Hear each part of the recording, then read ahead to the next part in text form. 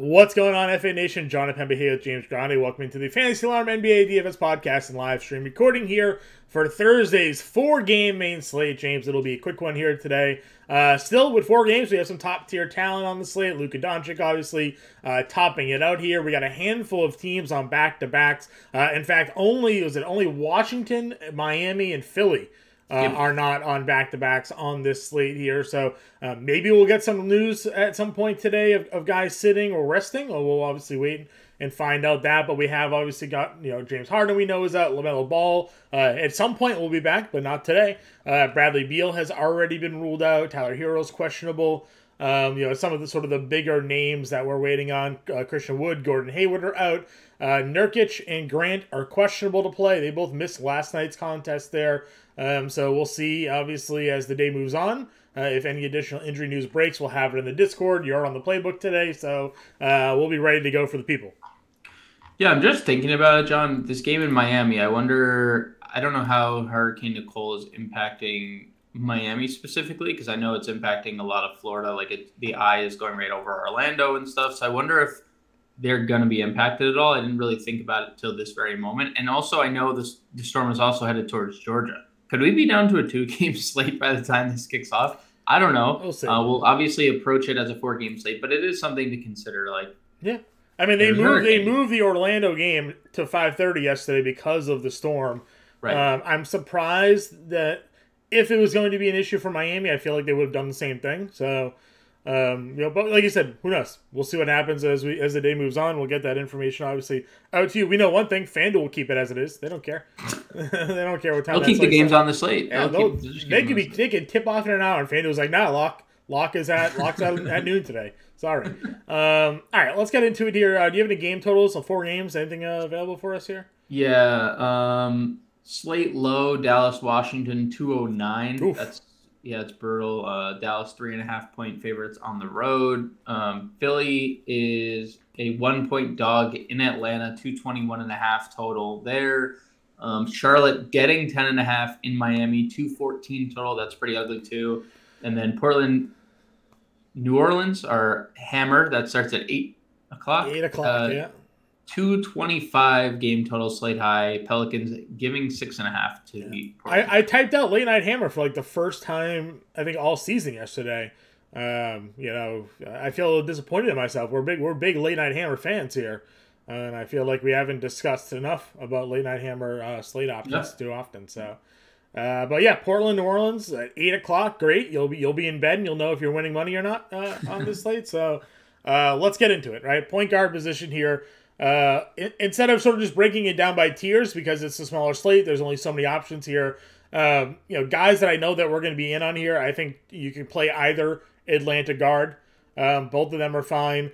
I've been fading Luka and Giannis when they're over 12K.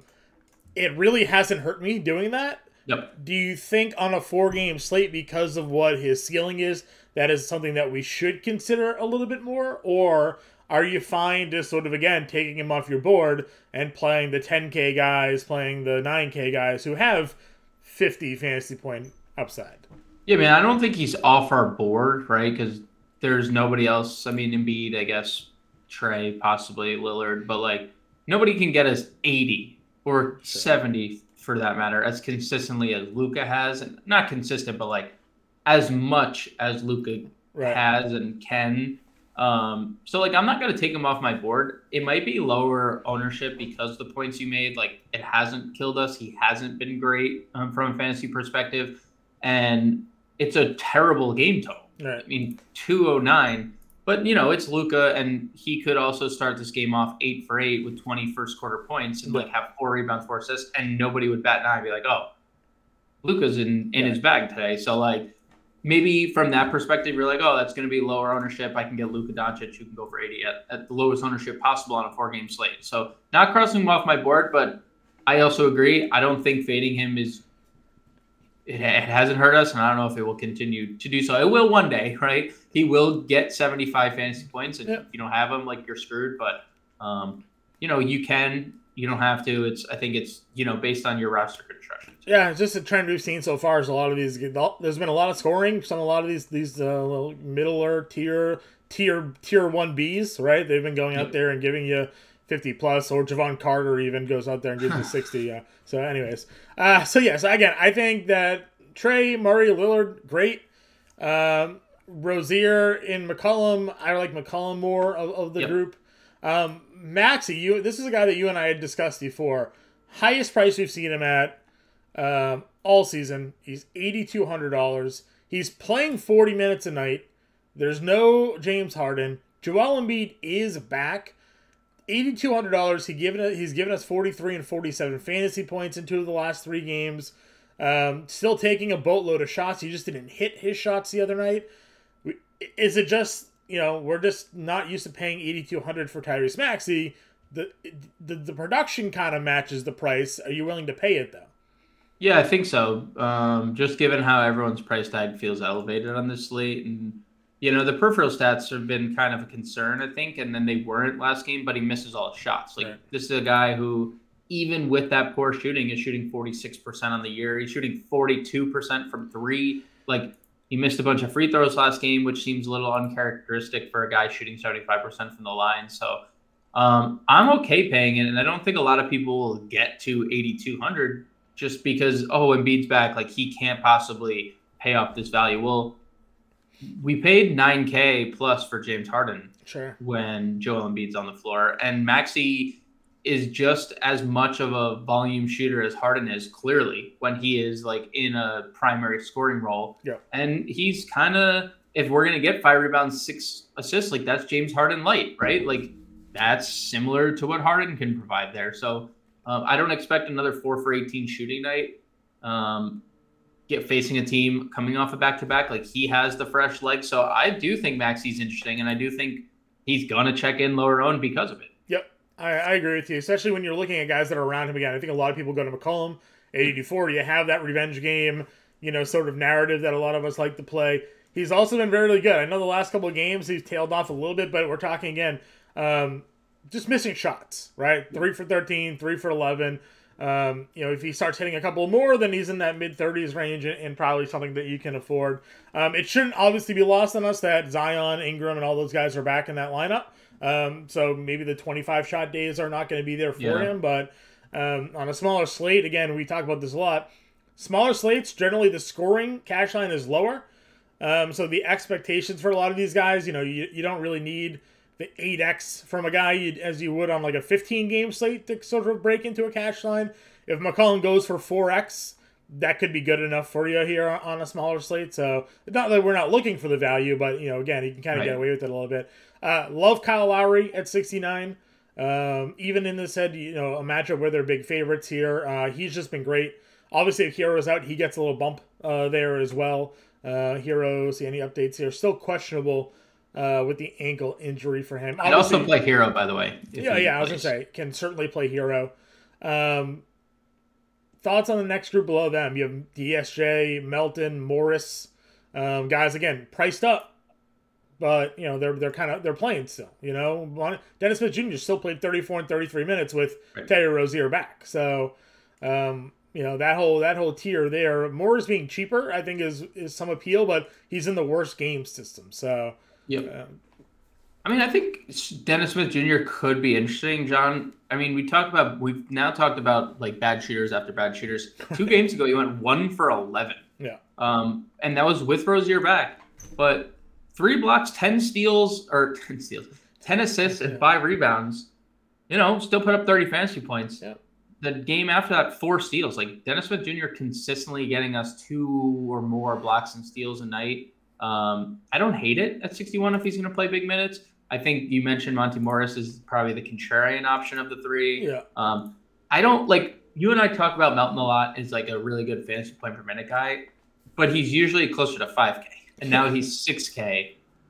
So you can get there. I just, he's 4th, I think, on the priority list amongst members of his team, right? It's Embiid, Maxey, and Toby, and now we're paying 6K for the 4th option. I don't know. I'd probably rather play DSJ and Morris over Melton. For value here, Goodwin the other day, this is another guy, big price bump for him. He was 3,000 Stone Cold Mint for 2 slates and 10x both days. And DraftKings was All right. And now he's 47. Definitely loses the luster, I think, in this matchup. Again, we talk about this all the time. Like, Dallas is just a fantasy killer, it feels like. Teams don't score on them. They play super slow. You talked about it's a 209 total. Under him, though, is a bit more interesting. We've talked about Gabe Vincent here a lot lately. Usually we associate guys like Gibson and Struss and D-Rob to like needing guys out of the lineup. And sure, guys have been out of the lineup during this stretch. Butler missed time. Heroes missed time. If somebody's Oladipo hasn't played yet. Oladipo still hasn't played, right? I mean, Gabe Vincent at 4,400 is on the floor. Like, it's okay. I am fine with that. 4 straight games of 20 plus fantasy points. He goes out there and he gets his shot. Would an active hero worry you here for Gabe Vincent? I guess, but like you look at the landscape of their team, it's like. And Cody Martin's questionable too, right? Cody Martin doesn't play. Yeah, I mean, if Cody Martin doesn't play, then you're probably moving Hero down. He's 6'5". Like Butler's playing. Struss starts power forward. Struss is now playing small forward. So like you have Vincent as like that hybrid backup point guard, backup shooting guard, right? Yeah. So like he's still in a prominent role. I think Oladipo being out really just solidifies Vincent's role because Oladipo can ball handle and play the two, obviously. So I think Vincent's role is pretty secure. And I think like a lot of people go the route of Goodwin. And I think some people may even go the route of Shaedon Sharpe, especially if Portland is missing a bunch of guys again. Yeah. Because Shaedon Sharpe played 28 minutes last night, 7th overall pick this year. And Gabe Vincent's just like that steady guy. Also, since we've started recording, John, it was a 9.5 point spread. It's been bet up to 10.5. So like Gabe Vincent's going to get burned in blowouts too. Like, sure. So I think he's solidified his role in the rotation, and there's potential for more if this game gets out of hand. I agree with you. Any other value guards for you? Small slate, not much out there. No, I mean if there was an Atlanta guy out, like you can consider Aaron Holiday, but even he hasn't really like been all that great. Yeah, I'm with you there. Maybe a flyer on Alvarado if you think that game. I think someone would probably have to be out. I would think like at the guard spot. Yeah, he's just another high fantasy point per minute guy. Yeah, he is. He just doesn't play enough minutes, but yeah. 13 and 13, 15 and 16, 18 and 18, 26 and 18. Like he gets out there and he's just not afraid. So maybe on a smaller slate, if you go stars and scrubs, you can live with 18 points out of him. You can see what you get there. Yeah. Shooting guard. We talked about DeJounte already at 10-3. Again, those guys are expensive. Ingram's at 87, a big price bump from yesterday. He was in the 7K range. 38 fantasy points for him here. He's still filling up the stat sheet. It's just expensive. It's just an expensive. We need 44. We need 44, which obviously he's done, 3 times this year. I think the issue we're coming to, and we talk about this on small slates too, is like at some point you just look at the position, you're like, well, he's just the best guy at the position. So like I either play crap or I just overpay for Ingram for his 35 fantasy points, right? And like that's good enough, and I'll make it up somewhere else, right? So again, we've talked about some of these guards already. Like if Hero's active, you'll play Hero shooting guard and play someone else at point guard. Like that works. We didn't talk about Simons. I feel about the same thing as them. Like Lillard's back, but he's still okay. If you want to play him, that's fine. I'm not in love with it, Oubre's been super inconsistent, lately. So if you want to pay $6K for him, he's a good chance he gives you 20 fantasy points and not 30. I like Dinwiddie a lot. I put him in the playbook yesterday. At the top, like if you're playing that single entry game or on FanDuel, like really like Dinwiddie. It's more of a game matchup again, 209, but maybe you just get one guy in this matchup because you got to save the money, and Dinwiddie at 62 fits your build. He's not going to kill you. He's really exceeded value the majority of the time this year. So maybe Dinwiddie's the locked-in shooting guard for this DraftKings slate. He might be. It is a back-to-back, and the game sucks. So that is something to consider. I'm looking at, so it's obviously a better matchup for Dallas. Washington 22nd in defensive rating. The pace, Dallas is dead last and Washington's 27th. Yeah. So like, no, it's just going to be brutal. It's going to be slow. We know it's going to be slow, right? It's just, what are you going to do? No, I'm not saying it's like, you're not like, we're not necessarily fading the game. That's not what I'm saying. I'm just saying like calling anyone from this game a lock just sends chills up my spine. No, I agree. Maybe, like I said, maybe he has some revenge about the fact that this team basically kicked him off it. Yep, right? kicked him off. Yeah, no, they packed him up, shipped him out. They told him to shut up, go play guard, and then go to Dallas. Right? Yep. Like, did not care for him at all. So maybe he has a little revenge in his heart. Because, I mean, after him, again, guys who talked about Goodwin already, Will Barton's in that game, hasn't impressed. Tim Hardaway off the bench hasn't really impressed. Yeah. I don't know where else to go here if we're not spending up for, like, Ingram, any of the other, like, hybrid shooting guards that we talked about already, or playing, like, Dinwiddie. So... Yeah, I mean, I think both those guys you mentioned are fine. Like, Barton, the minutes seem fine with Bradley Beal out. And the Tim Hardaway thing is interesting with, who's that?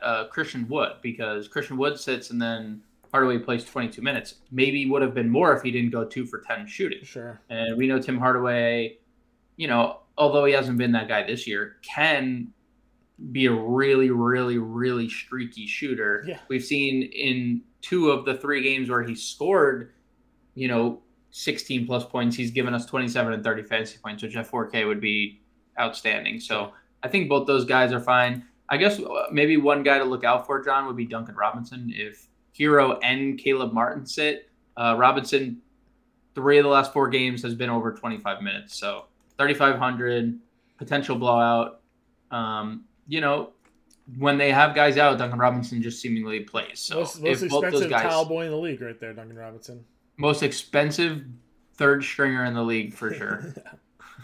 I mean, dude, he got hot for a playoff run and then just cashed, and it was like, I actually can't shoot. So, like, I don't know. I'm just going to podcast Psych? instead. Yeah, I'm going to go play Call of Duty. I don't know.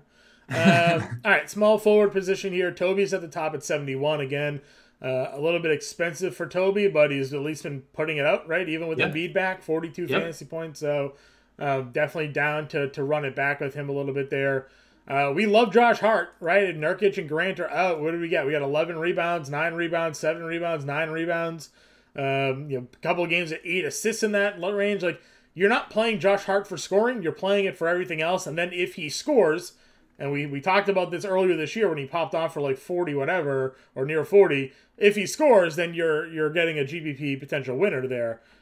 So I'm fine playing here. He's safe. Get him against New Orleans. The only difference from now and then the early part of this year was he was in the 5Ks. Now he's like mid 6Ks, and that's the only worry about him not getting value. But I agree, if the scoring comes, I mean, we're in for a good night. 40, 50 fantasy points there. Again, then the price drops off dramatically, right? It's Toby at 71. It's Hart at 65. We've talked about Oubre already. And then 49 for Hunter. 49 for Murphy, who isn't really playing much anymore because guys are back. I like Jalen McDaniels a lot. I just talk about him every slate. But again, not a good game for him in here against Portland the other night. Just 20 minutes in that game. Didn't shoot well. They're very inconsistent with his playing time of late.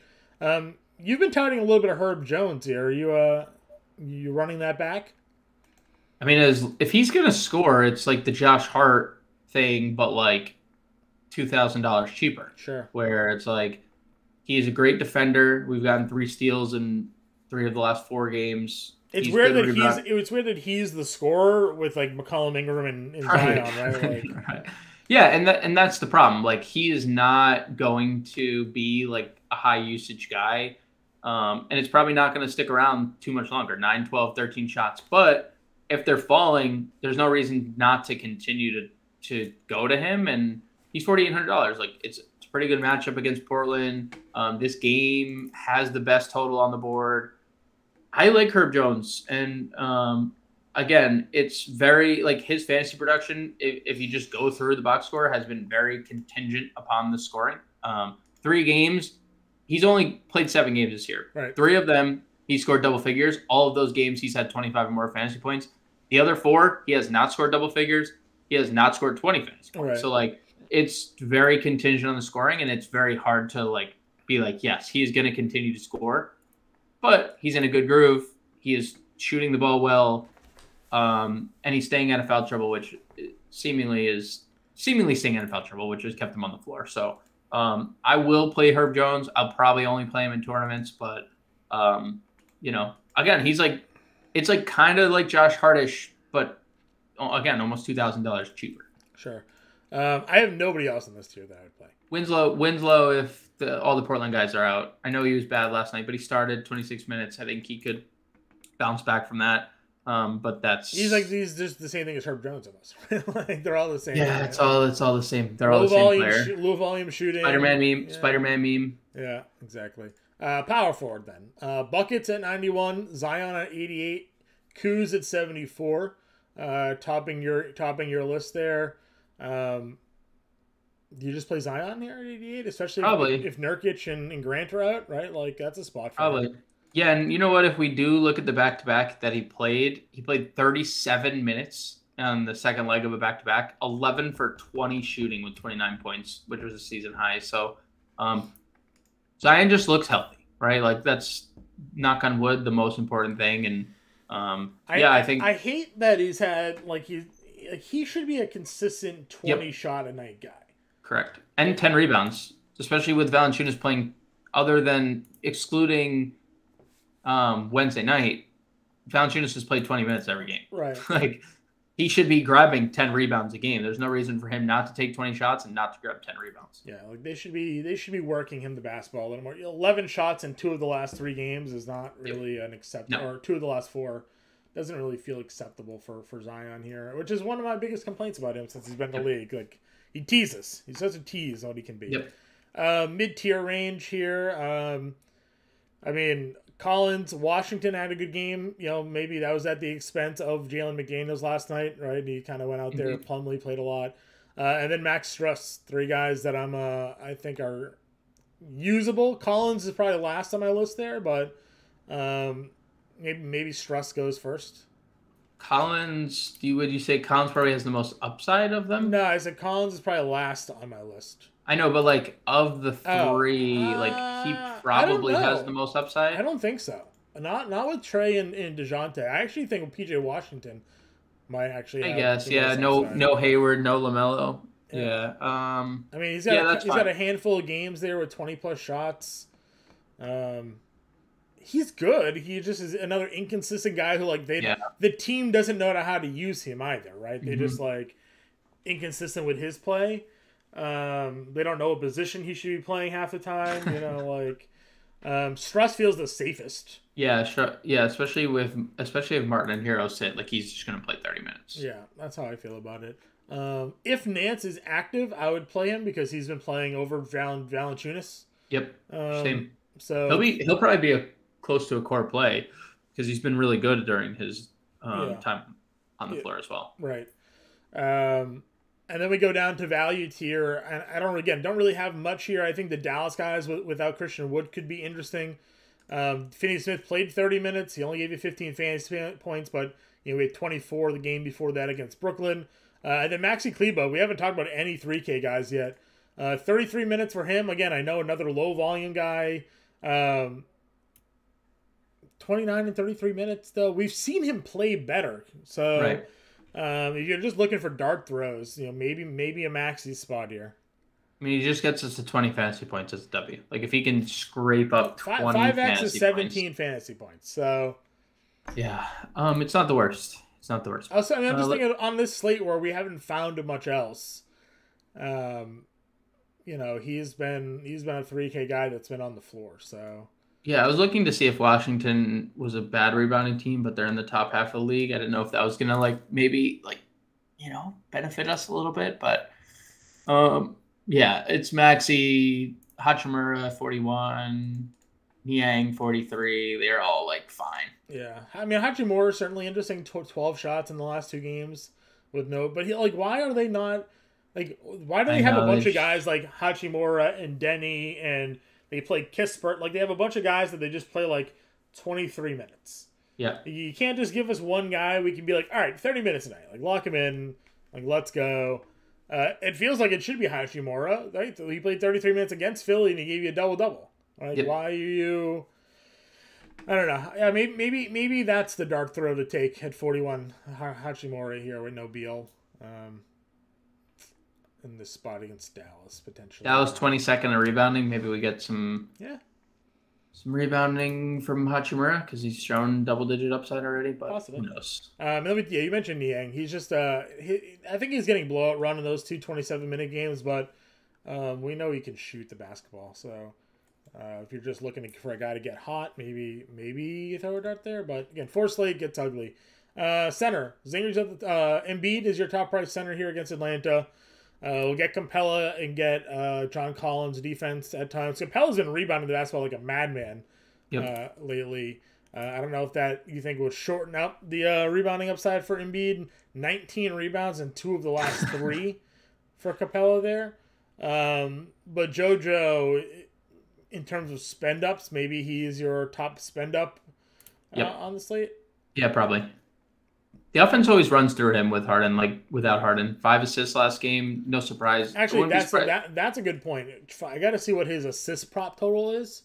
It was at like 3.5 for a little bit earlier this year, but last year without Harden on the floor, he was averaging like 4.5 assists a game, 5 assists a game, or something like that. So yeah, he's good. I mean, because they're just gonna dump it down and funnel the offense through him, like they should. Yeah.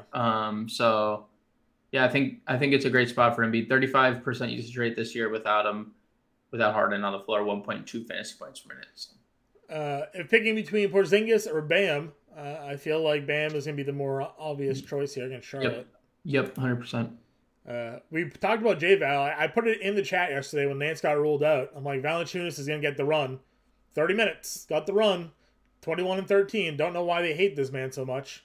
Yep. But if Nance is out, and he's going to go up against Portland that could have without Nurkic, like J-Val probably is a core play for me.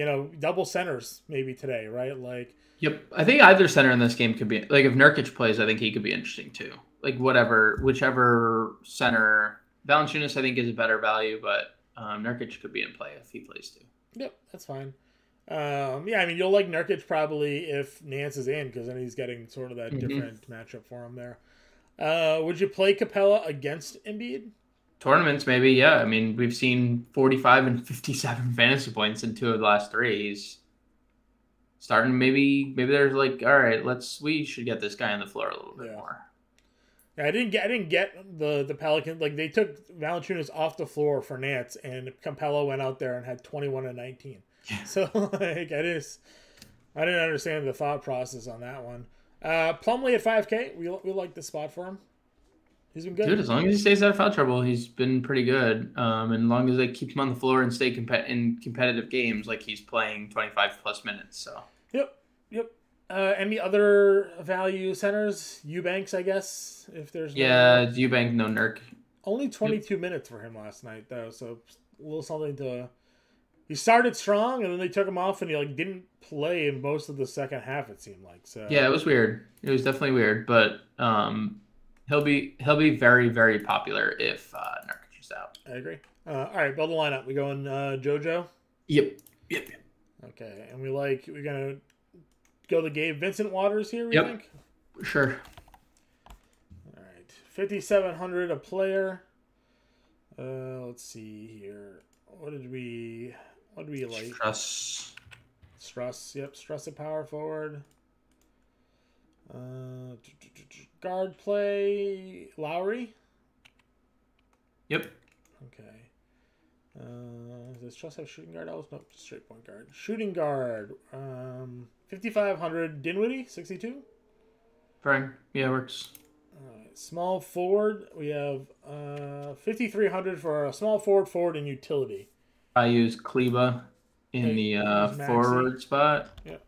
Maxi. And then maybe Toby. And we have 5,500. Which is 55 for you two. 55 for Monty Morris. Plumlee. Or we can go Herb in small forward, and then we have 7,800 for Then we get J-Val, $800. Then we have $800 to spend. So close to Bam. So close to Bam. Yeah, so close to Bam. We have $800. We could go from... And that gives us Hero to... Or that gives us Hero if we wanted to go there. Hachimura over Kleba? Yeah, we could do that. Let's do that. Hachimura has, I feel like, a better ceiling. Okay. So we have Vincent, Dinwiddie, Jones, Struss, Embiid, Lowry, Hachimura, Valanciunas. Do you think we need Embiid here, looking at that lineup? Like if we go Embiid to Bam, we save 3K. Then we have 4 Heat. And we have 4 Heat. Well, we would switch off of somebody, right? Like we can get off of we can go Lillard over Kyrie or Lowry. We could play Ingram there if we wanted to go in that direction, or we could keep Lowry at guard. And move off of Vincent. It gives us 7,500 for a guard or a forward, depending on how we wanted to sort of break down the matchup there. So, just kind of playing around with some stuff, right? I mean, $5,100 guard. And it goes back to Vincent. Let's see here. Who did we like as a guard? We like Toby, right? Toby's a forward. Do we need a forward? You said a guard. Yeah, we know we need a guard. I have a 4,500 for a guard unless you move off of J-Val. It's like Will Barton, but I don't think we really wanted to go there. No. Let's see.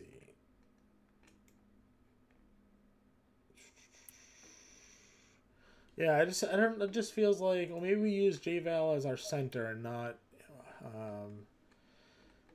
Bam. So we go Valanciunas as the center. We have 6,400 for a utility. 6,400 for a util? Yeah. Or we can Capella, we liked Hachimura, right? Yep. All right, we'll do Hachimura. 8,300 for a guard. Who's 83? Who's an 8,300 guard? Tyrese Maxey. Maxey? Sure. Yep. All right, so we got, without Embiid now, we have Lowry, Dinwiddie, Jones, Struss, Valanciunas, Maxey, Harris, and Hachimura. Yeah, it's fine. It's not I like Embiid, but I'm fine without him. Yeah, I'm just trying to think of different ways to make it more fair and balanced on, because we had a couple of like very low usage guys in that first lineup that we built out there. So still definitely some playing around to do. This is kind of our first look process here. James, love the playbook. Get your questions in Discord, and we will be back for Friday's slate. We'll talk to you later.